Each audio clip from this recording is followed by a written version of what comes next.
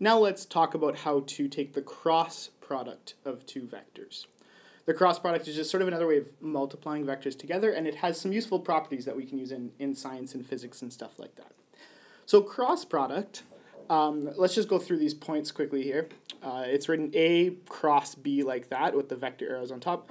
It can only be used with 3D vectors, so you can't actually use it on 2D vectors or 4D vectors or anything like that. And it is a so when you cross two vectors, A and B, for example, together, what you end up with, what the result is a third vector that's perpendicular to both of those vectors A and B. So, for example, if you have A and B like this, the third vector that you're going to produce by taking A cross B is a vector that sort of sticks out of both of them like that. The direction of the vector follows the right-hand rule, and we'll talk more about this in a later lesson. The magnitude of that arrow, so the length of that arrow, is actually equivalent to the area of this parallelogram that's made by the two vectors. And lastly, the way we calculate cross product is like this. This video is not going to go into any proof or detail about how we get these vectors or how we get the cross product. We'll save that for another video. This is just about how to take the cross product. So this formula down here to take the cross product looks incredibly complicated. And it is, right? So the thing to notice as well is when we take the cross product of two vectors, we're going to end up with a vector as the answer, because when we do this first part, A and B are the two original vectors. Then we have AY times BZ minus AZ times BY. That's going to give us our X component of our new vector. This is going to give us our Y component of our new vector, and this is going to give us our Z component of our new vector. So it looks pretty complicated, but there are a few different ways to remember how to do that cross product. This is the one that I like the best. So going down here to example 1, I'm just going to show you. So example 1 gives you two vectors A and B and asks you to determine the cross product of the two of them. So what I'm going to do first is I'm just going to write out those vectors on top of each other. So 1, and I'm doing this sort of off to the side as rough work, and then below it, -3, 1, 2. So there are our two vectors sort of written components separately on top of each other. And then what you have to do is you have to repeat the first two columns. So 1, -3, see I'm just repeating this first column here, and then 5 and 1. So I'm repeating that second column there. In order to take the cross product, this is what you're going to do. You're going to forget about that first column. That first column doesn't matter. And what you're going to do is 5 times 2 minus -1 times 5. So once again, you're going to multiply 5 times 2. So I'm just going to write this out below here as A cross B equals. You're going to sort of go diagonally. So for the first component here, it's going to be 5 times 2 minus -1 times 1. So see, all I did was I went across and then back, subtracting in between. And then, so that's for the X component of that vector. And notice up here, actually, that's what we did. We basically did this part here, where we took the Y component and the Z component, and we subtracted the Z component of the A and the Y component of the B. So a little bit complicated, but let's just keep going and maybe it'll just click. So then we do the same thing with this second pair. We're going to cross those over. So we do -1 times -3 minus 1 times 2. And that's the Y component. And then lastly, we're going to do the same thing with the Z component. So we are going to do 1 times 1 minus 5 times -3. And we can, of course, simplify that. So that would be 5 times 2 is 10, plus 1, basically, so that's 11. Then our second one is going to be 3 minus 2, which is just 1. And our last one is going to be 1 minus, oh, this should be a -3 here, right? So that comes out to 16. Okay? So there's our new vector. 11, 1, 16. That is the cross product of A and B. So just, again, looking at what this answer means, if we look at the original the question, it just said A cross B. So A and B are just two vectors. So going back up to this diagram, A and B are just two vectors. What we produced is a third vector that basically sticks out of both of those vectors. And that's the answer, 11, 1, 16. All right, we'll do a few more. By the way, there's just a note here, a quick note. If you want to check to see if you did your answer right, you could always take the dot product, because remember, the dot product is good for checking if two things are perpendicular. And the way this answer should be perpendicular to both A and B. So if we do A dot the answer, it should give us 0. And if we do B dot the answer, it should also give us 0. So that's just a quick way of checking. You could do that yourself. All right. Now, how about this? Example 2, determine B cross A for the vectors from example 1. So we already did A cross B, and we got that vector, 11, 1, 16. Is it the same if we switch them around? So think about it for a second. Before calculating it, even go back to that original equation up here. Think about it. Will it change anything if we do them in the opposite order? Make a prediction. Okay, now let's actually do the question. So I'm going to do the same thing here that I did for example 1. I'm going to write out those vectors. Now I'm going to put B on top this time. Negative 3, 1, 2. And then I'm going to repeat the first two, basically. And I can do the same thing for the bottom one, 1, 5, negative 1.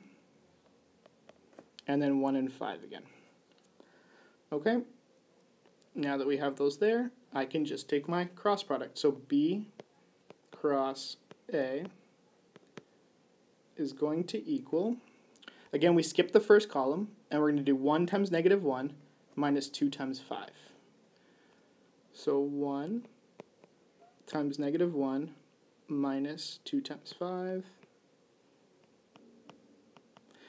Obviously, if you're comfortable adding and multiplying these things in your head, you can skip a few steps in here. 2 times 1 minus 2 times negative 3 times negative 1. It just gets a little bit complicated when you have a lot of negatives involved and you have to keep track. And then negative 3 times 5 minus 1 times 1. Okay, there we go. And then I'm going to move over here to find the answer. So that first, the x component of our answer comes out to negative 11. The y component of our answer, 2, and then you got a lot of negatives there, so it's going to be negative 2 minus 3 is negative 1. And then our last one comes out 2, that's negative 15 minus 1, negative 16. There we go, that's B cross A. Let's look at both of our answers. What do you see? They're the same numbers, but they're opposites of each other. So it's the negative answer, essentially. So it's like we multiplied all those components by negative 1. So you see A cross B is not the same as B cross A, but they are related. One is just the negative of the other. And if we go back up here to our original equation, that makes sense, right? Because if we're switching the places of A and B in each one of these equations, it's pretty much like we've just switched these two things here, right? So it's going to end up, because you're subtracting there, it's going to end up with the negative answer. Because the order of subtraction matters, right? Just as the order of cross product seems to matter. All right, let's do a few more examples. Oh, and here's our important conclusion, of course. Order matters for cross product, unlike dot product. So the cross of A cross B is equal to negative B cross A. Okay, so what I want you to do, I want you to try example 3 yourself. Pause the video here, take the cross product, and then it asks you for the magnitude of the cross product, and you should be able to do that as well. Unpause when you have your answer. So if you did your calculations correctly for the cross product of A and B, you should have got that the answer is 0, 0, 0. The 0 vector. So what does that mean if A cross B is equal to 0? We know when we did A dot B, and that equals 0, that means those two lines are perpendicular. What does it mean if the cross product is 0? So let's think quickly about what the magnitude of that vector means, right? Or that product means. Remember, I said the magnitude was that area that's created by the parallelogram. Well, if that's 0, doesn't it sort of mean like this B arrow is sort of right on top of this A arrow down here? This is a conclusion we'll talk more about in a future lesson, but essentially what this means is that A and B are collinear. That means they're the same line, or the same vector. They go in the same direction. And the way we can check that as well, if we look at the vectors that we were given, one of them could be a multiple of the other one. So, for example, how do we get from 4 to 6? Well, we know we can multiply by 1.5, and to go from 4 to negative 6, you would just multiply by negative 1.5, right? So to go from this vector to this vector, for the x component, you would multiply by negative 1.5. The same thing actually works out for the y and the z components, right? If you multiply negative 6 by negative 1.5, you get 9, and if you multiply 10 by negative 1.5, you get negative 15. So because a and b are sort of just a multiple of each other, that means they're actually the same line. So if you were to draw them, to sketch them out, it's like if this is a, and then b sort of looks like it's going in the negative direction, so it looks like it would be going like that. They're actually along the same line, which means they're collinear. And a way of checking that, to see if they're collinear, if they're along the same line, is that the dot product of those two things is going to be 0. So that's sort of the conclusion there. If the dot product, or the cross product, comes out to 0, those two lines, or those two vectors, are collinear. Here we have more of a challenge thinking problem. So if we're crossing these two vectors together, we're going to get 8, 0, 8 as the result. So obviously we have to do the same process to cross those two vectors. So what I want you to do, I really want you to try this one yourself, and then you'll see that there's just a little bit of algebra required to solve the question. So pause it here, and then I'll set it up for you. You can unpause if you get stuck. So here I've taken the cross product of these two vectors. I called them P and Q. I didn't want to use A and B because A is already in the question as a variable. So I took the cross product of P and Q with those variables in it and then simplified it. And I got this out as the answer. Negative 7a plus 1 is the x component, negative 2a minus 2 is the y component, and 8 is the z component. Now we know that this thing should be equal to 808, so I can sort of just set that equal to 808. Notice how the z component, 8 and 8, match up. So that one doesn't really tell us any information, but it does check to see that we've done it right. So it looks like we've taken the cross product right because that comes out to the same number. Now, how could we find this? Well, essentially, negative 7a plus 1 just has to equal 8. So we can write that as an equation. Negative 7a plus 1 equals 8. And obviously, we can bring that one to the other side.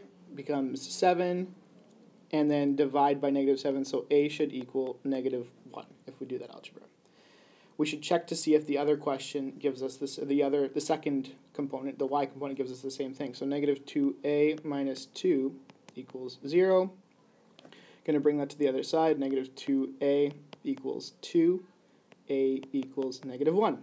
So both of those confirm our answer, essentially. A little bit of a silly question because they could have put a second variable in and had us solve for two variables with two equations. But either way, that verifies that our answer is right because we both got the same for that, and then that third component was also correct.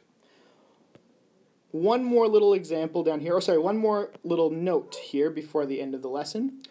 Some properties of cross product. These are essentially the same as the properties of dot product. So you can, when you're taking the cross product of two things, or I should say the cross product of something with two other vectors added, you can sort of distribute that cross product to B and C in this case, and take those cross products separately.